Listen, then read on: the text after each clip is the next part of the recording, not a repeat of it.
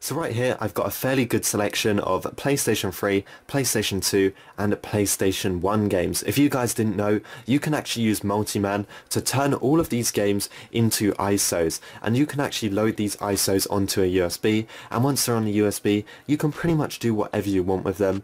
You can use them on emulators. If it's a PS1 you can use it on your PSP, you can use it on your PS Vita, you can use it on your PlayStation Classic. With the PS2 you can emulate them on your PC, you can even use them on your PS2.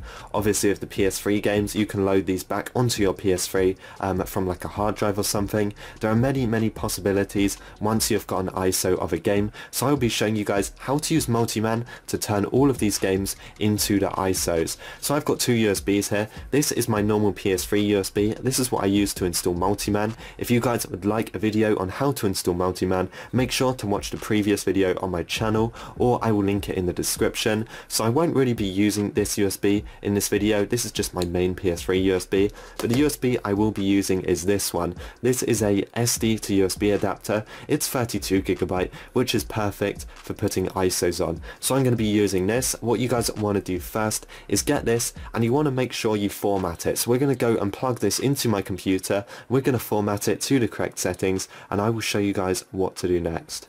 So once you guys get on your computer and your USB is plugged in, as you can see I'm using an SD card, USB SD card, pretty much the same thing. What you actually want to do is right click it, and you want to scroll down and you just want to click on format.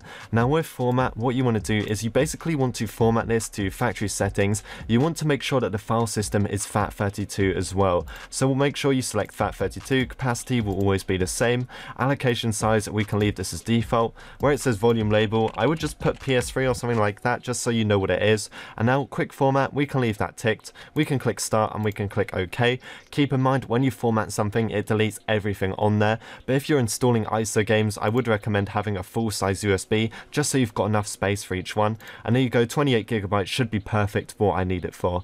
Okay guys, so once we're back off my computer, you actually want to plug this into your PlayStation. But I just want to show you guys the games I will be transferring across first. So I've got Monster Racer for the PlayStation 1. I will be turning this into an ISO. For the PS2 I will be using Wipeout Fusion. Very good game. I used to play this a lot. It's a classic. It's really good. And for the PS3 game I will be using Batman 2. I've chosen all small sized games just so I can fit all the ISOs on my USB, just for example in this video. But if you guys have multiple disc games or you have large games, you can also do it. You'll just need a lot of a larger size, maybe 128GB, just so you can fit all your files on there. That might be a good idea. But what we're going to do, we're going to take our disc, so we're going to get our Monster Racer disc, and we're going to put this in our PlayStation. So obviously you want to open the case to get the disc, and then we also want to plug in my USB. So I'm going to go and plug this in right now, and I will show you guys what we have to do. Okay guys, so I have got my blank SD card / USB plugged in. I have got multiMAN installed. If you guys do not have multiMAN, you must have it for this to work. I literally just made a video on it, so if you go back, look at my last video, or I'll leave a link to it in the description as well. You guys can install multiMAN and we can get our ISO games on our USB. So what I'm going to do is I'm just going to go ahead and start up multiMAN right now. I've got my PS1 game right here. I'm just going to wait for multiMAN to load up, and then I'll go ahead and put that in. I will also load my PS2 game and PS3 game just to show you guys it works all the same. But let's just wait for multiMAN. Here is the multiMAN boot logo, just so we know it's going to work. And basically you want to go on the game section right here, and now you want to put in your game, so whatever it is, PS1, PS2, PS3, just go ahead and put your disc in. So mine is, what is this, Monster Racer for the PlayStation 1. I used to play this, it was a pretty cool game. Better than Mario Kart in my opinion. Let's just go ahead and put the game in, and if you just press X on refresh it will actually appear. It might take some time just to read the disc, but here it is. We've got Monster Racer. It also tells you what type it is. Obviously mine's a PAL, I live in Europe. What you want to do on your game is press triangle on it, you want to scroll down and you want to press X on create ISO. Now what this lets you do is create a backup ISO of your disc, so you won't need the disc anymore if you want to play this game. Now it gives you two options. You can either install it on your PS3's hard drive, which is quite cool, or you can install it on the USB. I'm going to install mine on the USB. Maybe I want to use this with other stuff. Maybe I want to use this with my PlayStation Classic or my PS2, or maybe I want to emulate it on my computer. There's lots of possibilities once you have your ISO, and ISOs aren't as easy to download online anymore. So what I'm going to do is just press X, and I'm going to basically burn this onto my USB, and from there I can pretty much do whatever I want with it. So I'm just going to wait. PS1 games, pretty small in size, shouldn't really take too long. It's going to give you an estimation of how long it's going to take, and it looks about 10 minutes, so there you go, not too long. It should actually go down a bit. It should maybe be about 8 minutes or something like that, but I'm just going to wait for this to copy across, and I will be back once it's done. Right guys, so once it's done, it's just going to bring you out to the main menu just like this. You can just go up and press X on refresh content, and it's just going to refresh everything. And what we can do now is we can actually take out the disc. So now I think I'm going to try my PlayStation 2 game, so I'm just going to put that in. I'm going to just go and refresh it. I'm just going to actually wait for this to come up. You might have to just load.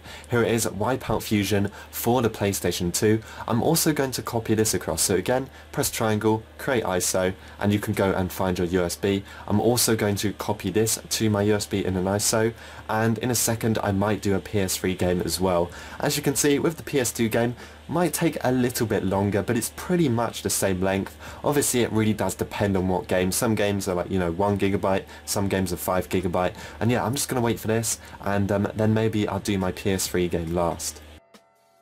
Okay, now this one's actually got a message on it. This one says ISO image saved as, and it says where it's saved on my USB. I don't know why the PS1 didn't actually come up with this. I guess we'll find out if it corrupted in a second. If they do corrupt, all you want to do is simply just try it again, I guess. And for the last disc, I can actually eject this one. For the last disc, what we can actually do is my PS3 game. And there you go, it's finally come up. If you guys are having the error where your game is just not displaying at all, what you want to do is close down multiMAN and just reopen it, and your game should actually appear. And now I'm going to create the ISO onto my USB as well, and there you go. We've got all three types of games that the PS3 supports. We've got the PS1 classic games, we've got the PlayStation 2 games, and now we have got the PS3 games all on our SD card or USB. So this one might take a little bit longer. As you can see, 15 minutes for a PS3 game, not too bad at all. So I'm just going to wait for this, and when it's done, what you guys want to do is take out your USB. You can actually put this in your computer, and I will show you guys all of the games and how to find them, because a few of the files are actually hidden, and some people don't actually realise. So I will show you guys how to find all of the ISOs. And if you guys were wondering, exactly 11 minutes and 43 seconds. So there you go, not too bad at all. What we can do is press X on OK, and there you go. We can go onto our computer, we can plug in our USB, and we can actually take a look at all of the games on there. Okay guys, so now I'm back on my computer, and it's time to check out our USB, and we can find all of the types of ISOs on here. So if you just double click to go onto it, it's actually in quite a nice layout. As you can see, we've got PS2 ISO, PS3 ISO, and PSX ISO. So PSX, that stands for PS1. So let's go and check out this first. The size of our PS1 game was 358 megabytes, so that's to be expected. PS1 games are quite old now, and they're not really that large in size. So if a few files aren't showing up, you can tick hidden for items. But as you can see, we've got Monster Racer. This is our main game, the bin file, and then we've also got the Q file on here. For PlayStation 1 games, it's pretty much necessary to keep both files. So there is our Monster Racer game. Next we've got the PS3 ISO, so let's go into this one.